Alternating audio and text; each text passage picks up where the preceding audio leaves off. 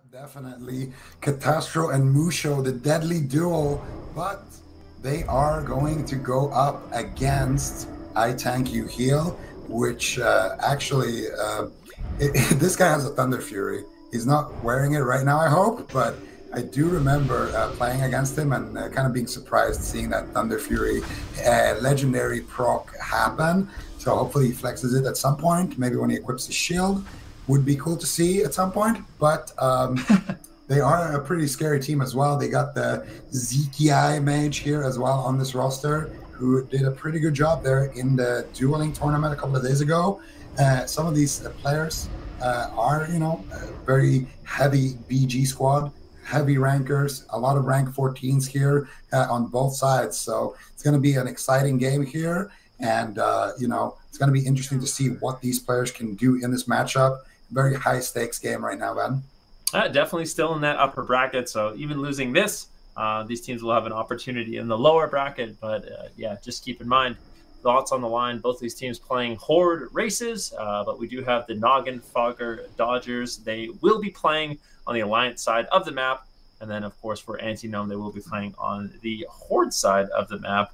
And, I'm curious to see how these players break it down. I think Anti-Gnome so far has had kind of the most unorthodox composition that we've really seen, bringing in that triple mage, playing Horde side without even utilizing a shaman. Yeah, definitely. And, hopefully the team of Anti-Gnome at least has plenty of water and food in their bags to keep them supplied for the rest of the tournament. And I actually need to craft some water soon. Yeah, I'm gonna need some too. Actually, let me have a sip right now. Yeah, there we go. Refreshments, courtesy. Which maid made that for us? ZQI. ZQI. Is he the water boy? We appreciate that. Keeping us hydrated here as we get into game here, Van. We're going to see ZK actually trying to go for a cheeky play. They're trying to steal that berserking from the other side, but unable to do so. But I like it. Getting a little bit fancy here right off the get-go. A little bit fancy, a little bit unorthodox plays. See, Voxy is going to be defending the Horde side base at Rogue. You can see FN as well defending, and that is basically, it looks to be the main job of the Rogue, at least in the early stages of the match. Kind of just sitting back, trying to harass the flag carrier as much as you can, and if you can win that 1v1 and keep him locked down in your base, that's best case scenario. But even if you can't, just slowing him down for a long time buys your Restoration Druid more time to cross the map and make it so they actually have to worry about their Druid picking up the flag, as a lot of the time the Druid isn't going to be winning that 1 versus 1 versus the Rogue. Yeah, we're going to see what ends up happening with that. And I'm excited to see how these two kind of compositions here play out as well. I know this Rogue FN, I have had the pleasure of playing against him, and I think he can do a great job locking down some of these teams, some of these players. You can see Catastro now in position, getting ready to pick up the flag. From the roof, he's going to come soaring down, pick up the flag, presumably use a Skull of Impending Doom and a free action potion, and then try to give it over to Musho. And he gets immediately stabbed. Viper Sting comes out. He takes a big hit here. Cupid going to see if he can find him with that damage, but he is going to make it over to Musho. Once again, Catastro with the big opener here for his team. Musho now should have no problem just going through the gauntlet of players here, making his way down the ramp, making his way through the Berserker Hut, and FWD Horde has the other flag, and he's actually already basically in the base here. So if they can collapse, if the Noggenfogger Dodgers collapse onto Mushu, this could be big, and they catch him. Sartex with a beautiful rocket helmet. FN is in position to dispel him. He's going to have no buffs whatsoever. Catastro is on 1 HP, and I think you should just ambush Catastro in that situation, but no, he's going to go for Mushu here. Big damage coming out. Death Coil comes out, and there's a big chain lightning, gets capped. That's got to be a cap right off the get-go here. FWD Horde making his way into the base, and there it is. Noggenfogger Dodgers not playing around here. Nicely done there by Sartex with that rocket helmet, catching him out. Beautiful as well. Cupid is there, making sure he's putting pressure on that mage. FN on that rogue as well. Like I kind of mentioned before this happened, beautiful lockdown, and they're going to take the first lead. That was just really nice to see. I mean, that was one of the biggest Elemental Shaman one-shots that we have seen so far today. Noggenfogger Dodgers kind of showing Anti-Gnome, this is why you pick up an Elemental Shaman for your roster, as that burst damage is absolutely insane when going after a flag carrier, especially with Mortal Strike. If you're Arms Warrior as well as your Elemental Shaman can coordinate an attack with a big Mortal Strike, a big Elemental Mastery, Chain Lightning, Earth Shock, that's when you can see the flag carriers go down really, really quick. Noggenfogger Dodgers, they're able to completely capitalize on that situation and get the quick cap. You can see TGL right now in the base on the mage, looking to get the flag out of the base if he can and reconvene with Mushu, but unfortunately Mushu not too close just yet, and TGL is going to have to move. Cupid's going to be chasing him down, but in the midfield, TGL might be able to make the hero play, gets the improved counterspell, Frost Nova, Grenade, and it looks like he will be able to get back to his team and drop off the flag. Oh, ZKI gets blinded, drops the flag. Shayna picks it up, goes for a little bait and switch there, going through the tunnel now. Let's see what Shayna can do here. Gets the boots are actually up in the tunnel. Luckily for him, he's getting chased by Boxy, who has a free action potion, but he's not going to be able to close out the gap there because of that. And now Shayna realizing there is a plethora of players from the enemy faction here in the middle. He's going to use his rocket boot. He's going to use his skeleton pending dude. He's going to use everything he has. He ice blocks, tries to repick up the flag. He gets it. He blinks, but so close there. Almost able to get through that gauntlet of players. Nice try there by Zikiai and Shema, but they are going to be unable to get there. And now let's see what Mushu can do here. If Mushu, I think Mushu is actually going to be able to speed cap here. Zikiai getting caught up in a trap, and Mushu having free pass here through the balcony. He's going to be able to tie them up immediately here. Wow. What an aggressive play there. The speed cap coming out from both sides, and Anti-Gnome going to go ahead and tie us up 1-1.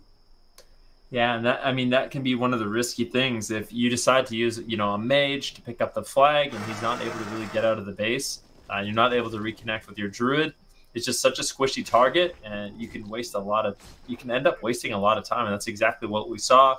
You know, Zikia, Shema, they tried to get the flag out of the base, but Shema was just much too vulnerable, ended up going down, and there was just not enough time for them to re-get that flag.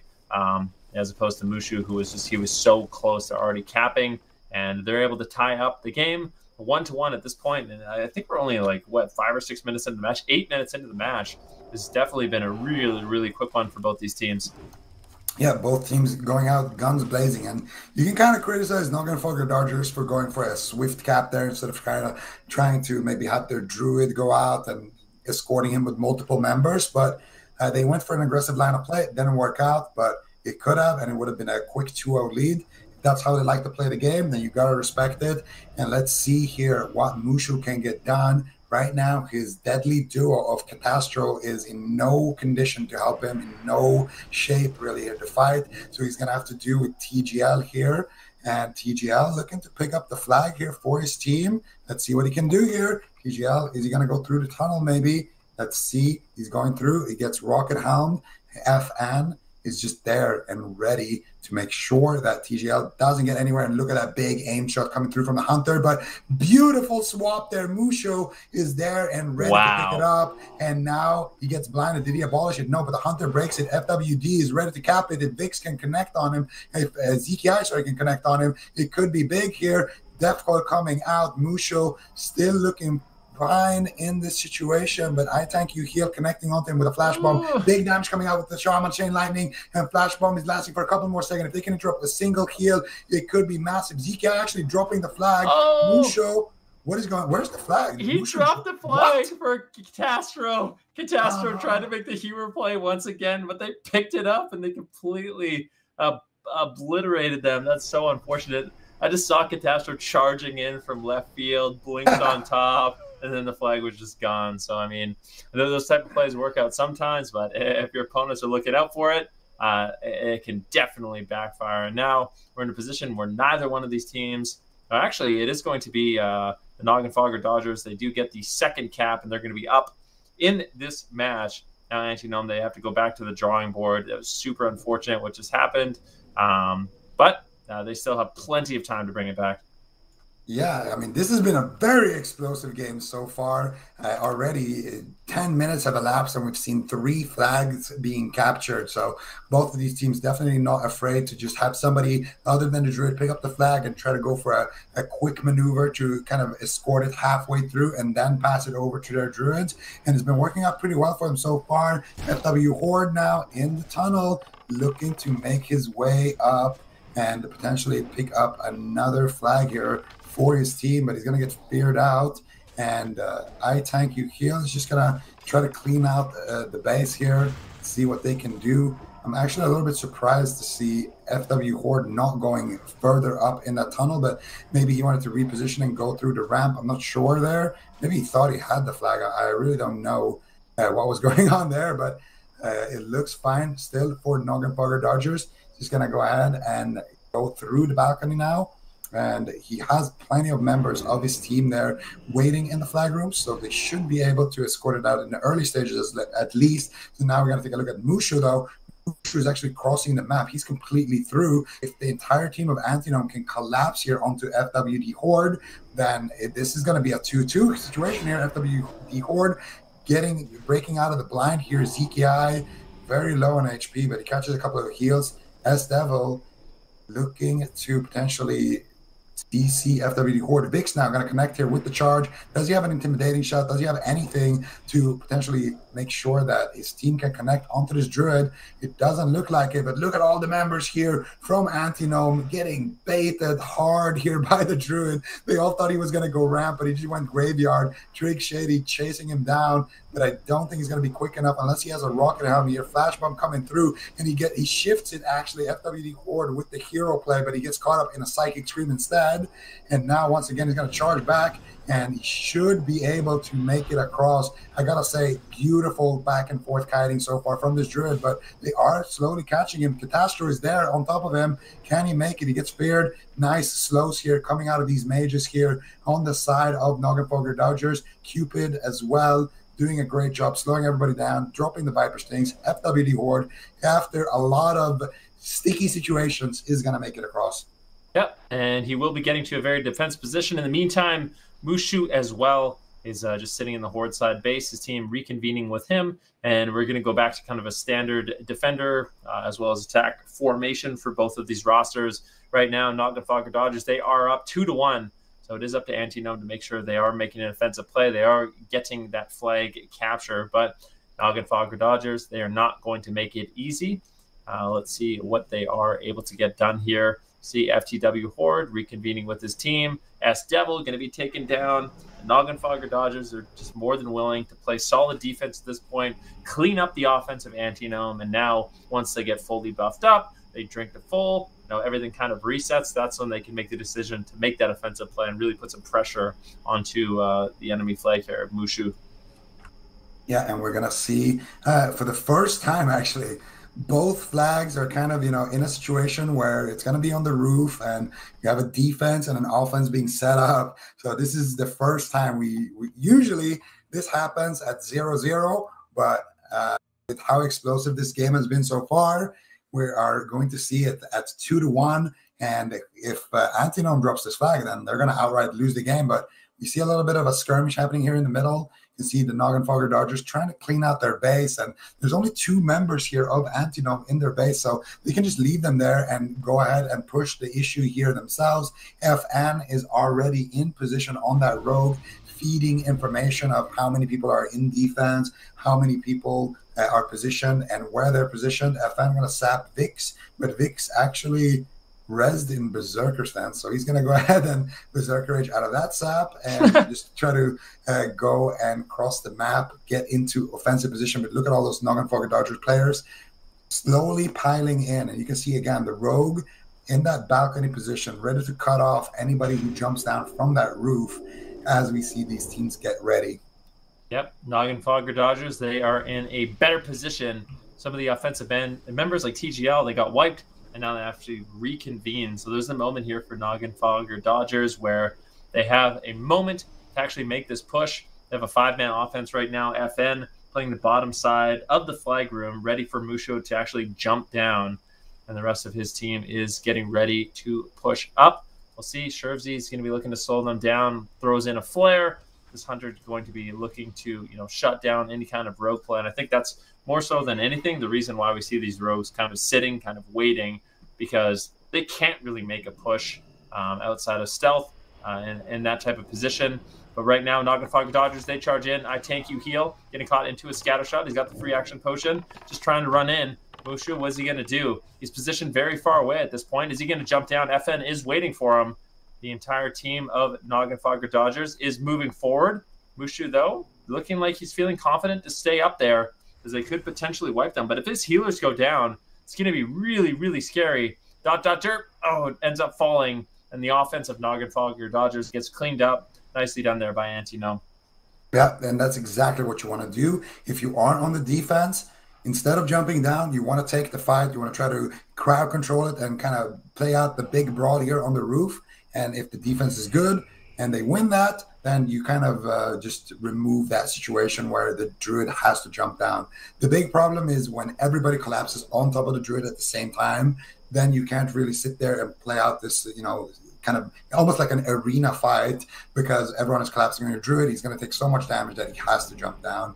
And that's when FN is going to get his value. So, so far, the push was not that clean from the Noggenfogger Dodgers. You're going to have to regroup. And on the flip side, FWD Horde has made his way to that rooftop positioning, and he is waiting for his team to potentially wipe them. He fails to jump. Feral charges to TGL, but Madnox is there on the Warlock. Death Call could come out here. FWD Horde is in position to potentially get a lot of damage done onto him, but barely outranging that spell right there. Look at that one Curse of Agony, what it did to FWD Horde. Basically took 60% of his HP as he ran up that tunnel, but he's going to be in good position now, running back up onto the rooftop, and his team should be there to clean up in the tunnel. Zeki casting and rezzing on the graveyard at the same time right now, and he's going to be able to reconvene with his teammates. And we can see Shema here using his Ice Block, trying to get together with his team. And honestly, I think Noggenfogger Dodgers should just go ahead and try to wipe these players from Anti-Gnome in the tunnel before they can group up. If they can get one more player maybe to res, it should be an easy cleanup here. You can see Zeki and the rest of the squad now kind of dogpiling in the flag room. But if they wipe there, it's not going to be great for FWD Horde. So FWD Horde realizing that, they're going to go out, cast some heals, and enter the fight basically as a healer very far back right now. Yep, and FW Horde completely fine. It's going to be Mushu who is under pressure, still just using this pillar to line of sight the best he can, as the team of Noggenfogger Dodgers once again looking to move forward, but it looks like their offense is going to get cleaned up. And that is one of the problems when you're just basically getting dragged through a gauntlet of players. Actually, they managed to hold on just a little bit. They might be able to bring it back. Catastro might fall. If I tank you heal falls, I think that's going to be it. I don't think there's any way Mushu will fall. He's got so much backup right now in this position, and his team will be spawning in the graveyard. And that's the thing. If Mushu doesn't jump, then FN is basically just a sitting duck at the bottom side of the map. Does manage to find a sap onto Juicy 6, or Jugi 6 is not going to be able to really help out his druid, but I don't think he really needs the help at this point in the match. And FW Horde is looking like he could potentially be the one in contention right now, as we do see the team of Anti-Gnome set up an offense, but once again, it's getting wiped out, and both these druids should be completely fine for a reset from the graveyard. Yeah, FWD Horde, though, gets caught up in a flash bomb, but do they have the damage? Vix doesn't have a way to make it to his target. He flash bombed him to just survive here, I think. I think Vix is going for a little first aid play here, trying to stay in, and Madnox is just going to... Okay, so he goes for the Death Coil. Does he have any heals, though? He is getting a couple of heals. Vix is actually back in the fight here as well. FWD Horde going to use his Skull of Impending Doom for the movement speed. Jump down the roof. Ooh, big Shadow Bolt. But it gets resisted, and if it crit instead, he would have just died right there. But instead, FWD Horde is going to take that resist and run with it to the rooftop here, to be specific. No, he's going to go back into the flag room. His team is wiping the offense here of the Anti-Gnomes, and now they're going to go back into the starting area. Vix, though, charging back onto his target. Vix is doing a lot of work here for his team. He kills one player, but everybody is rezzing here. I don't think Vix can do much about this one. He gets a fear, but Not gonna happen, Vix. Nice try though. It is a nice try. He liked those plays. He was looking to make a montage with that play, get the triple fear, take down the flag carrier by himself with his rank 14 weapon, but unfortunately, too much backup, too much experience will shut down that warrior. And now it looks like FTW Horde as well, or is FWD Horde, as well as Mushu looking completely fine, sitting in their base with their team. Their health is absolutely fine, and we still have Noggenfogger Dodgers. They are up 2-1 in the match. So for Anti-Gnome, they really, at some point in the game, I mean, we're at 20 minutes, so there's still 15 minutes left. But at some point in the game, Anti-Gnome might have to actually make, a little bit of a risk with their offense. At what point of the game do we really think they're going to do that? I mean, so far it seems like they can continue to make the plays they're making, and if it just goes a little bit more in their favor, maybe they actually can get that second cap. With 5 minutes left of the match, they might need to consider making even more of an offensive push. Yeah, well, I think right now you just keep committing to, a 5 or a 6-man offense. Keep doing what you're doing. And if you can secure a flag cap, then you're going to tie it up and you're going to be in a prime position because you got the last cap and you're going to be able to win that way. But as time goes on, I think you're going to get more and more desperate on the side of Anti-Gnome if you cannot get that 2-2. And then you're going to have to kind of invest more people in your offense. So to answer your question, I think right now you can afford to do a couple of more pushes like this. And if it doesn't work out by maybe the 29 or 30-minute mark, then maybe you send out 7 people or even 8 people in that offense. And if you do it at a time where you just wipe them in the enemy team's offense, on the side of Noggenfogger Dodgers, then all of a sudden you're going to be in a prime position to maybe take an uneven fight, but at least your flag carrier won't be pressured in that situation. And I think there's a very big chance that you can secure a kill that way. Yeah. Mushu is actually playing the graveyard side of things, looking to reconvene with his team, and he does get the backup that he needs. Looking like he will be fine for FW Horde. Here's an offensive push here by Anti-Gnome as they're looking to position and actually run up the ramp and try to get on target. FW Horde, he's just going to be jumping down, looking like he wants to go for a capture, but there's no pressure on Mushu, so unfortunately not going to be able to find it. And I think Noggenfogger Dodgers, it's quite clear at this point they're willing to play a little bit more defense if they need to. They have the lead. They really don't want Anti-Gnome to tie it up, because if they do tie it up, then Noggenfogger Dodgers are actually in a spot where they're going to be losing the game, because it is going to be last cap that wins. So, playing it defensively, making sure you don't get capped on, something like that can backfire, but you also really can't blame them at this spot for just really wiping up that offense anytime Anti-Gnome comes in, and then they can regroup and try to make a play. Oh, but look at FN, sneaky rogue. He is just in the base right now, getting ready to set up a perfect situation. And the best thing about having a rogue that has, snuck in like this is going to be that, the false sense of security. When you look at Shervsy there on the Hunter, he's going to think that, oh, I'm flaring the entrance. Oh, I got a trap down. Oh, this rogue is not here. He's going to be jumping down. But all of a sudden, FN can actually buy his team enough time to connect onto the flag carrier right away.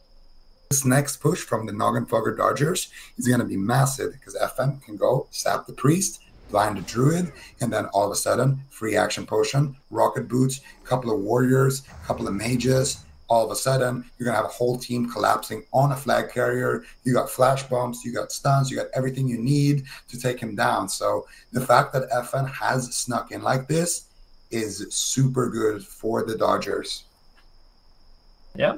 FN in a really, really, really good position if he can actually set it up for his team. And we'll have to see if he is able to do so. Keeping tabs on the rogue is just so important. Like you said, just because the rogue can potentially set up so much, it does look like FDW Horde going to be completely fine. And maybe even the offense here from Anti-Gnome get taken down. Nicely done there by Shema, Cupid, ZQI. And it looks like that's going to be, a complete wipe there. In the meantime, Mushu could be in a little bit of trouble. Here they go, the offensive push coming in. It does look like FN's going to be charging in. He's looking to take down Mushu. Can he connect? That really is the question. Full blind onto Castro. Mushu maybe getting caught into a stun, but he's getting snared. Really good backup here by this mage, Catastro. It looks like Mushu will be able to escape. That was a great offensive play there by the team of Noggenfogger Dodgers. But Looks like Mushu, with his positioning, with the help of his team, is able to escape. But we'll see how long he can actually get away here, Zico. I'm sorry, FN, but that was really, really underwhelming what you did there. He mind controlled an undead. He sapped the priest, which was good, but he blinded two mages, and the druid could just dispel it. The mage can just block it. So I would have loved to see the blind happen on the druid, the guy who can dispel it, and then after that, your team has enough time to collapse onto him. He also missed his flash bomb. So FN definitely feeding a little bit in that situation. Trying to make some plays. Trying to make the wrong kind of plays. Just CC the druid so your team can connect onto him, and then you're going to have overwhelming damage and be able to kill him. Unfortunately for him, wasn't able to do it. Regardless, it was a nice try. He did sneak into a really good spot. So, he did put himself in a position to make big plays, but fortunately wasn't able to capitalize on that position quite enough. And I think that was a really big push here for Noggenfogger Dodgers, because now on the flip side, you can see everyone grouping up here on the side of Anti-Gnome in the tunnel. But I gotta say, Cupid is doing a great job right now, firing away with those Viper Stings, really, really slowing down some of these players on the side of Anti-Gnome. I mean, Van, you know firsthand as a mage, is there a more annoying spell in this game than Viper Sting? I don't think so. Maybe, Spell Lock, maybe Soul Link, yeah. I don't know.